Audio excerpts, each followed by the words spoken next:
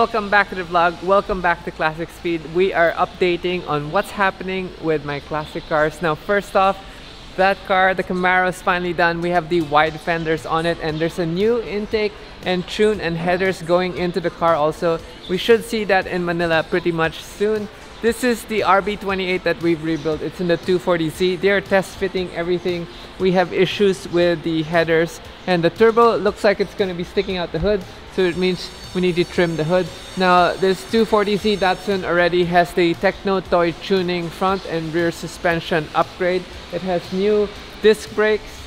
You can't really see it. It's got the Willwood brakes, and then it's the mini light brake kit.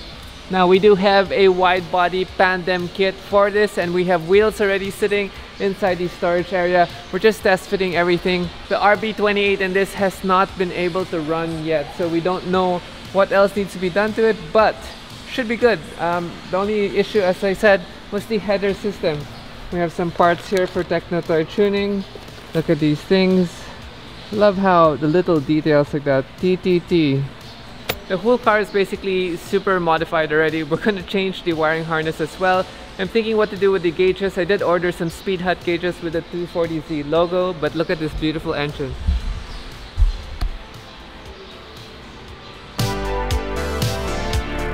Here is the front suspension upgrade. Now, the steering rack, I don't know what actual rack we're running, but these are the front suspension arms, along with the, I guess, the stabilizer, or might be the control arm. It's got multiple adjustment points and new coilovers.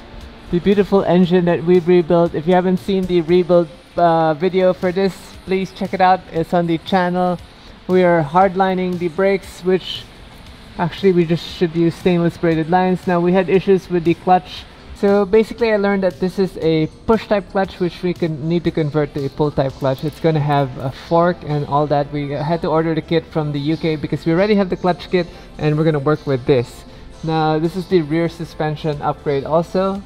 As you can see, it's all upgraded, uprated. It's going to fit a bigger differential. I think we have a Ford differential for this. Now, if you guys have a 240Z, I also have an Apex Engineering rear end kit and a front suspension kit that we can resto mod your car with. Okay, moving on to this 2013 Mustang. Now, we have a lot of plans for this 2013 Mustang. This is an interesting project. We're basically going to cut the cowl off and remade a new body to it. So this is a project for my brother because I sold him that Mach 1 and he actually didn't like how the old cars feel, and all of a sudden he wanted an automatic. So we got him an automatic, a newer car. Hopefully all the creature comforts work. We're going to basically retrofit the whole body and just dismantle this body. That's a lot of cutting and retrofitting. Stay tuned and follow this build because this is going to be interesting. Even I'm interested to do this. If you go online, you can see people like B is for Build. They've done this project already before. If you guys have been following me for a long time, this is one of the longest running projects that I've actually had in the car shop. I've had this car since the first car shop, and no, it's not my car, it's a client's car. And finally, we're actually doing a full rewiring job on it. Now, the backstory on this was that we were building it. It wasn't running when it got to us. We sent the engine out to get it rebuilt. The first shop that rebuilt it actually didn't honor the warranty work. They did a lot of shortcuts. The engine was always smoking, and we actually had to do a second rebuild, which I paid for already because I felt bad I couldn't charge the owner anymore for the rebuild. Now we're doing a full PDM system on this, and then after that we're going to do a full washover also, and then hopefully fix the interior and get the car running because this car has been with me too long. I think 9 years already. So hopefully we can get this out this year. Now, this is our client's car. We just repainted it. It's got like an acid lime green on it, and very similar to the highlights for the Lamborghini SVJ. Charger's finally going to Manila. We do have a buyer who's interested with this. We're just gonna clean it up. We're waiting for some new gauge sensors, but that car works. Some beautiful seats. If you guys need rear seats, please give us a call.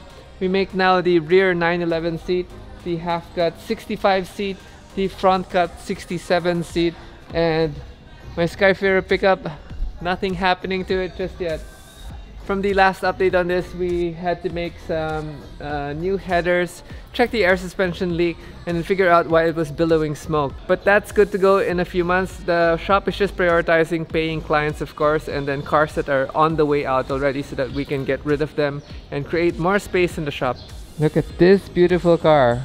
Superformance Shelby Daytona. Now, what the theory of this car was, for the people who like the Cobras, they wanted a car that you could take on long drives. This was the car that you would buy because this has a full boot and it's a GT style suspension kit, so it's actually made for long drives, but it still has the side burner exhausts on it.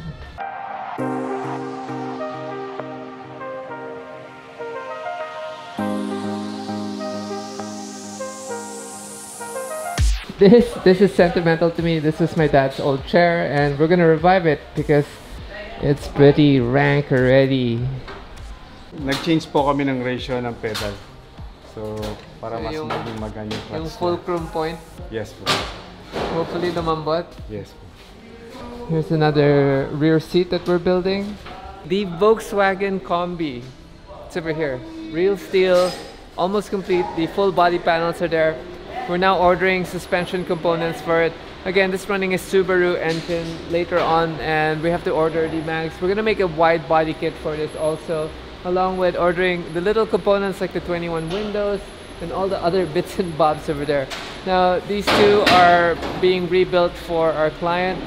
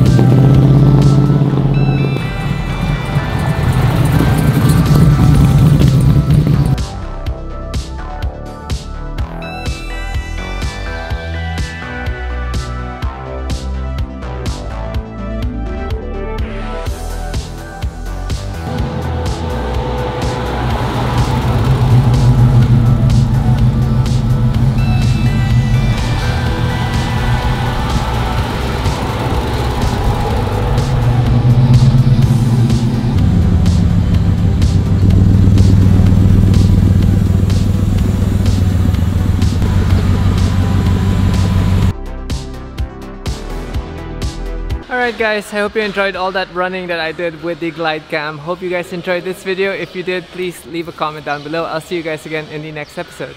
Peace.